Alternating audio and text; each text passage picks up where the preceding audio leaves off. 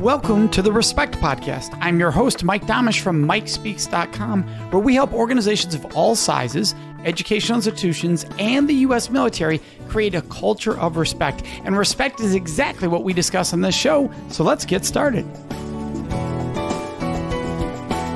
This week, we have Robyn Pearce, known around the world as the Time Queen. Used to be terrible with her time management. However, once she sorted out her bad habits, people started knocking on her door. And for the last 20 years, she has worked with clients around the world, helping them win their time battles. Thank you, Robyn, for joining us. My pleasure, Mike. It's wonderful to be on your show. Well, I'm glad to have you here. So we're going to dive right in. How does time management and respect, what are their roles? How do they work together? Time is something that we all need to respect. And the people that struggle with their time management are often accused of not respecting the time of the people around them. Now, there is another story to that, which perhaps we might dive into at some point, but it is really important to be able to respect other people's time. And that's like a fairly obvious statement, but yet it's surprising how many people struggle with it. Well, is it that a lot of people don't realize that what they're doing is disrespecting people's time, but they don't see it that way? They're like, hey, if I'm late, like you shared once a story, I believe, about you being late. And so how that impacted. So I'll let you go with that. You have a story about that. I do have a story about that. In fact, it wasn't the trigger that got me into studying time management, but it certainly had a huge impact at the time. It was before I had even dreamed that I might end up working around the world, helping people with their time. I was working for a sales company, and the boss came around at about 1:00 one afternoon, and he said, sales meeting in my office at 3:00. Now, in those days, my time skills were pretty poor, and I had a particular habit, which was just see if I can fit in one more thing. I thought I was being efficient, but what I wasn't doing was being respectful. So here we are. I'm sitting at my desk about 10 to 3, and I've noticed, or it might have been 5 to 3, something like that. And I noticed my colleagues walking into my boss's office. And unusually, I actually heard the door shut. Usually it was left open until everybody got into the meeting. As I was approaching the time for this meeting, I'd thought to myself, I could just get in one more phone call. So I put my headphones on and I dialed another prospect, and was in the middle of this call while my colleagues were walking into the boss's office. I finished the call at about 3:05. Thought, right, well, I better go to the toilet. I'd better get a cup of coffee. Typically, the meetings would be half to 3/4 of an hour. And so at about 3:10, juggling coffee, diary, and something to write with, I walked in, sort of opened the boss's door and walked in, to be greeted by a very angry face. And he glared at me. He said, in fact, he pointed at me and he shouted. He said, get out of my office. Nobody comes to my meetings late. Oh, he was so angry. I slunk out of there like I wishing the floor would open up. And I was so embarrassed. A little while later, after the meeting was finished, my colleagues all walked past with smirks on their faces. And the next day, the boss came to me. He said, Robyn, we're going for a walk. I thought, oh dear, I'm really in deep stuff here. We went around the block, and he said, look, I'm sorry I had to embarrass you yesterday, but that was done to me years ago when I worked for a big firm that I was with, and it fixed me from being late for my meetings, and I just thought it was time you were made an example of. I was never late again, Mike. Well, and that's just it. Some people say, yeah, but the call I was on was so important. And that means that our call, in that case, we believe is more important than all those people in that room that agreed on a time, or that was agreed upon time, by a boss saying whatever, not showing up. And that's where I think a lot of people struggle. Like, look, when we don't show up on time and we go, well, it's because I this or I that or I this going on. What we are saying to the person who was on time is that my being late, that's more of a priority than you, because you sat there waiting for me, and that was worth it because I need to do these things over here, right? That's essentially what can be felt. It is exactly that. Now, there is an interesting point about this, which I didn't discover until many years later when I was studying neuro-linguistic programming, or NLP, as many people will know it. And in fact, there are two different personality profiles, if you like, when it comes to, and that's my terminology, it might be called something differently in some other way of thinking about it, but there are two different distinct personalities in terms of time. And one is what is known as in-time people, and the other is through-time people. So what is behind this is that the people who are consistently late actually don't mean to be disrespectful. What they are really terrified of is wasting time, ironically. So a through-time person is able to detach themselves from time, and it's as if they can see the passing of time and how much time they need in order to reach certain deadlines, get out the door at certain times. Whereas a in-time person, they're not called in-time because they're on time. They're called it that because they are in the moment to such a degree that they don't actually notice the passing of time. And so they'll be working away on something, come up for air, and then go, oh my Lord, is that the time? They'd glance at it somewhere, and then there's this mad scurry because they are supreme optimists in how much they're going to get fitted in, and they are unaware. It's as if the time is going through them rather than in that detached way. So that there are some quick little things that, well, quick to explain, but not so quick to learn. And the reason I can talk about this is because I am by nature one of those in-time people and was this consistently late person. So one of the techniques is to get somewhere first. So in other words, don't stop and do the other things. Go early, get somewhere early, and then do the extra things, which these days is so much easier because we've got so much workers on the little things we carry in our pockets or our purses. Another one, a really big one, is don't do the one last thing. That's the solution. What people will say is, I'll just do this one more thing, or I've just got time for blah, blah, blah, whatever it might be.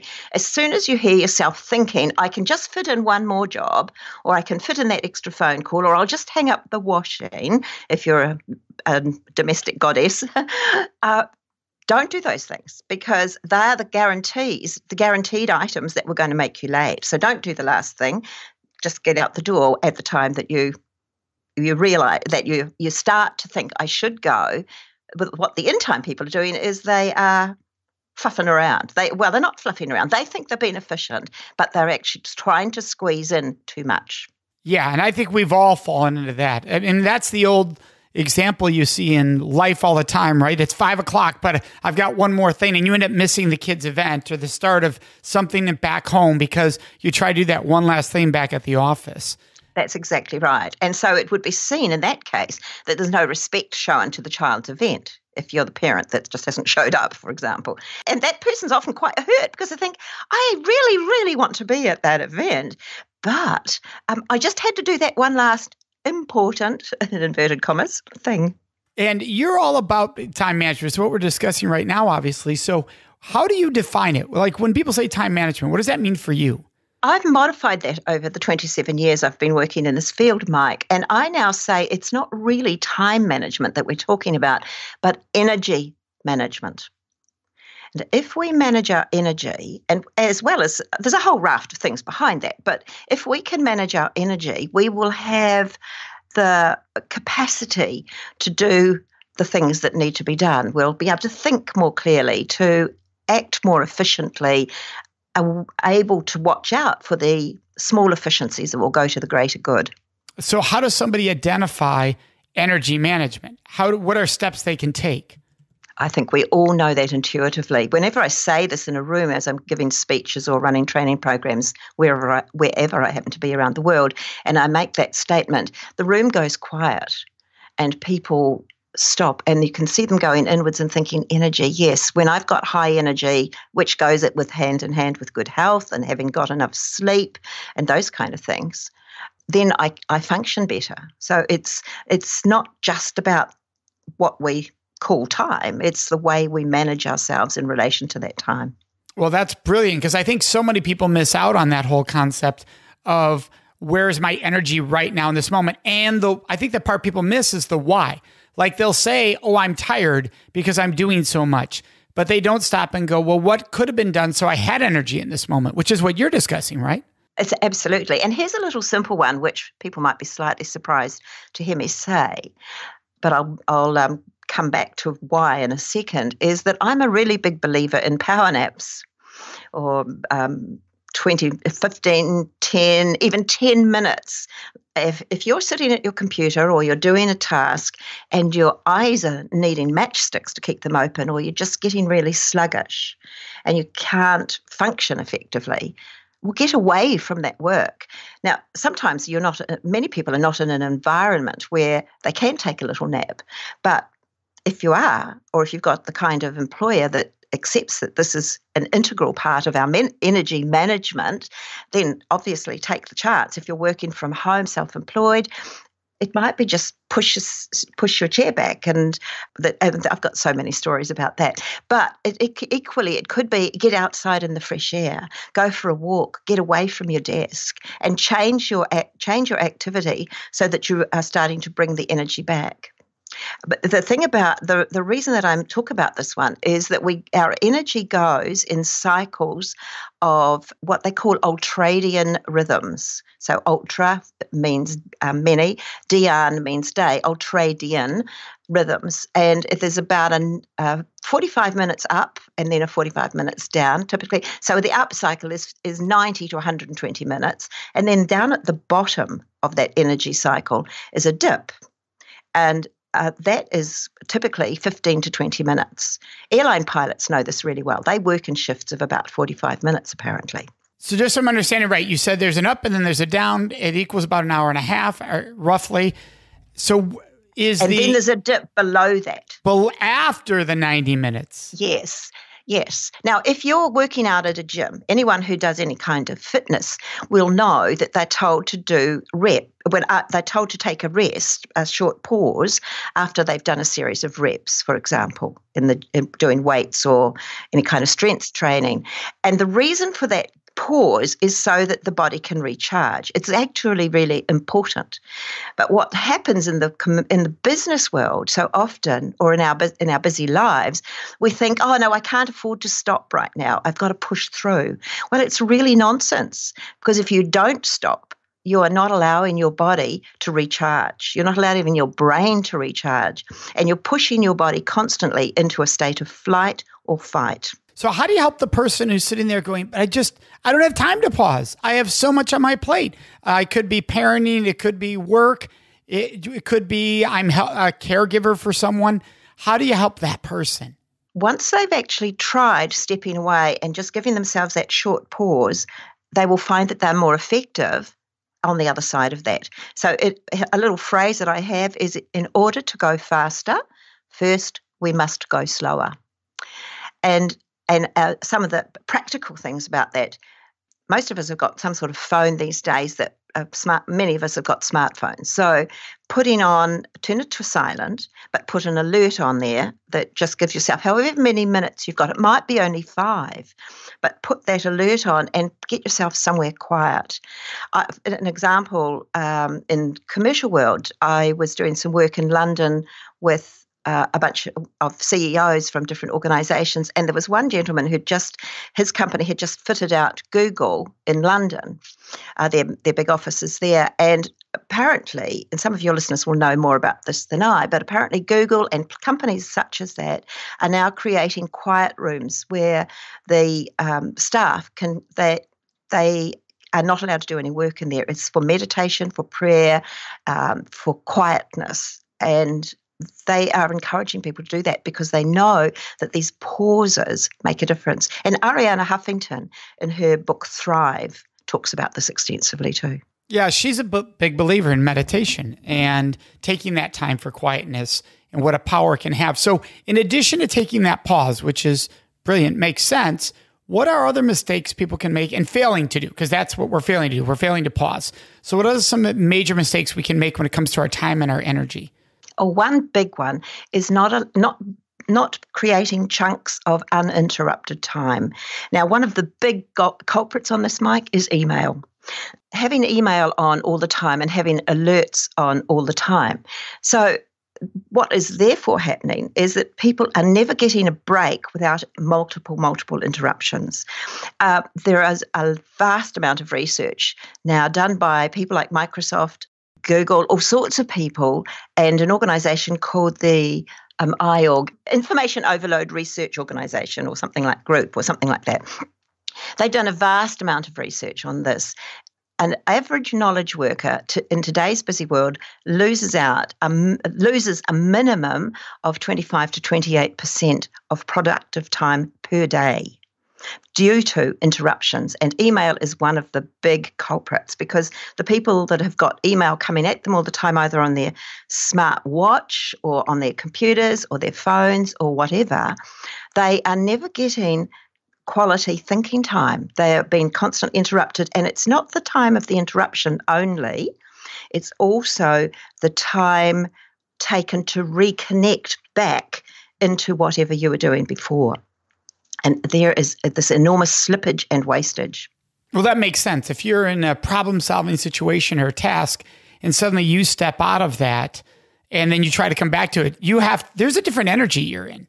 Right? Responding to an email is a very different energy than creating, problem solving. Totally. It's a lower level activity. And obviously we have to manage those things.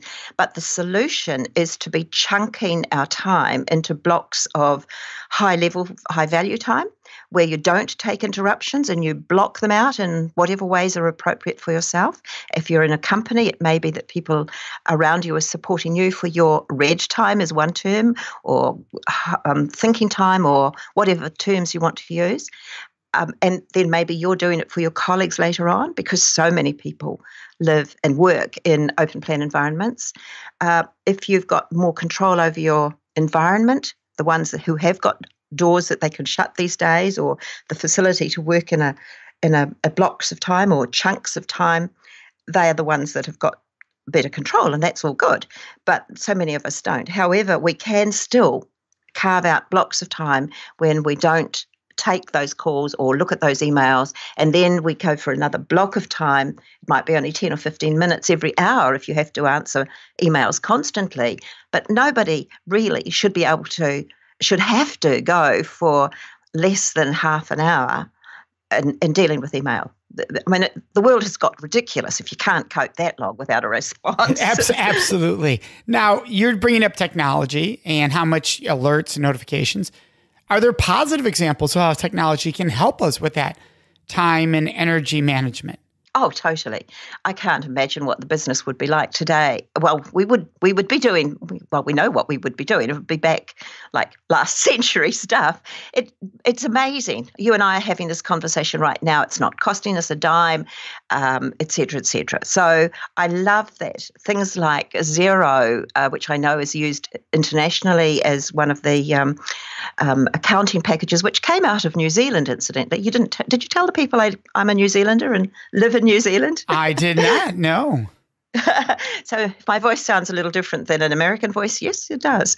Xero, which is spelled Xero, is a fabulous accounting package which has got your accounting all in the cloud. That's just one example. And there are so many wonderful things. I would hate to be doing my work today, like publishing in the digital world. That's something with all of my 8 time management books that I've written. I've now just completed, or on the last few days of getting all of those books now wide into the digital space for people anywhere around the world. And nothing has to be shipped. It's all done digitally. It's an amazing world that we live in, Mike. Absolutely. And you really work with a lot of people who have both a personal life and a family life, as far as business life, family life, personal life. How do you help people make it all work together? What are some tips, techniques, and strategies for the one out there saying, wait, I run my business, I run my family. What about that? You know, yes, I can set aside this time on the work day to step aside, and they're following all the steps and strategies that we're given right now. What are some additional things to take it to that next level when you're looking at your comprehensive life? Right. This one I've had a bit of practice at. I raised 6 children and have 17 grandchildren. So yes, managing it all with the family is a big one. One of the techniques that I stumbled across as a young mum, well before I was good at time management, but this was a really good strategy, which I share with people, a couple of really quick ones, is is blocking out time for the family, and like it might be, for example, one night a week. You don't do things outside of the house, or you don't do things outside of the family, sorry. So another one could be to turn off all technology so that you're actually having quality time together. You're talking together, doing experiences together. Another one was I realised when the children were all young, because they all came in a 9-year period and that included a foster son with special needs, that I was so busy managing the doing stuff of all of this horde of small children that I was never having a special time with any one child. So we instituted that. We put up a little chart on the fridge. Each child got to pick the activity they wanted to do with one parent, one child, only, believe it or not, for half an hour a week, which doesn't sound a lot, but that was that quality time. And I still have a beautiful memory of my then husband sitting on the floor, 6-foot man, a farming guy, sitting on the floor with our one little 3-year-old daughter, all the rest were boys, playing dogs' tea parties. Then that was what she wanted to do. But she still remembers that, and so does he. Sure. And she's now a mother in her 40s. So that's one. And another one is what I call a do-nothing weekend. And that's saying, okay, this weekend we are taking no commitments. We are just hanging out, doing what we want to do. If somebody wants to stay in bed and read books all weekend, that's cool. But we're not taking any appointments. I love it. And that's a challenge for a lot of people to pull that off and make that work. I'm going to go, in addition to what we just gave, you gave very specific, which is awesome. What about the person who's being interrupted by people? You know, that person who constantly wants to talk while you're trying to work. How do you handle those interruptions when it comes to that time and energy management? That's a great question, Mike. Sometimes you have to just have that courageous conversation. But not everybody's comfortable to do that. It may be you have to shift your environment in some way. One suggestion could be, if you have a chair where people traditionally park, is you shift the chair. If you've got a chair by your desk or in your office, get rid of it. Another really practical one is somebody sitting beside you or talking, or they're leaning on the partition, nattering away, and you need to move. So perhaps you stand up and you say, look, grab something off your desk and say, look, I've just got to walk to blah, blah, the elevator, the receptionist, whatever. I'll walk with you. Or it might be somebody really lonely that really needs a friend. Can you perhaps say to them, hardly lift your head up, but just say, oh, look, I can see you at lunchtime, or shall we catch up at 4:00 when it's your lower energy time, or something along those lines. So just a few of the suggestions, Mike. Well, what would be, you mentioned The Courageous Conversation, which obviously is a famous book some people may not be aware of. What would be a way to have that? Like, what would be the language you would use in that moment? Would you say to somebody, look, I love being able to talk with you. Unfortunately, when I'm in this work mode, I'm not able to be fully present for you, and I get behind. And so I want to be fully present for you. I want this to work. Could we talk after work? Could we go for a drink? Could we go for a coffee? How would you have that? Is that similar? That's perfect. That's a great example. And another one that I lucked into, really, when I just very first started my business, was I've got a very favorite aunt. She's very special. She's now 95 and still going strong. So I'm talking 27 years ago. You do the math. And she hadn't been in the habit of ringing me during work days while I was working in a paid employment for an employer. She was respectful of that. But once I started working from home and running my own business, I think she thought, oh, good, well, I'm having my morning tea. I'll ring up Robyn and have a chat. And I realized the first time it happened that this had to be nipped in the bud. And I said, Peggy, I'd love to talk right now. I'm just on a deadline. Can I ring you tonight after 5? So it was a respectful language, but it was putting boundaries.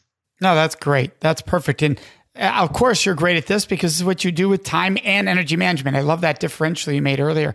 Robyn, I want to thank you. I want to make sure that all of our listeners can find you, which they can do at gettingagrip.com.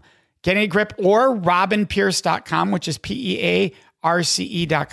Robyn Pearce, and Robyn's with a Y, ROBYN. So thank you so much for joining us. My absolute pleasure, Mike. I love the work you're doing. Thank you for asking me. Oh, of course. And for our listeners, you know what's next. It is Question of the Week. Before I answer this week's Question of the Week, I'd love to ask you a question.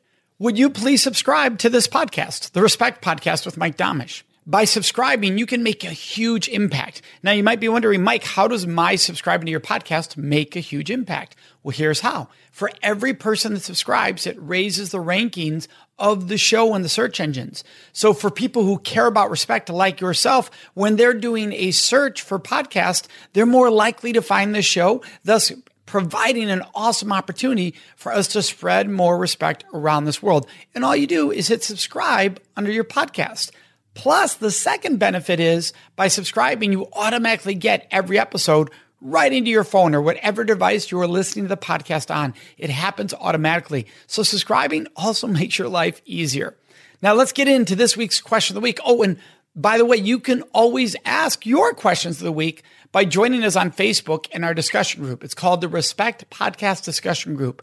Go there on Facebook and ask whatever questions you would like me to answer and or address in this segment of the show. And then listen to each episode to find out when your question is included.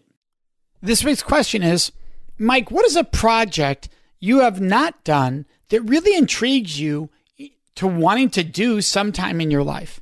For me, this is a mix between writing a script for either a Broadway kind of production, small production, I don't mean large cast, big musical, or a movie.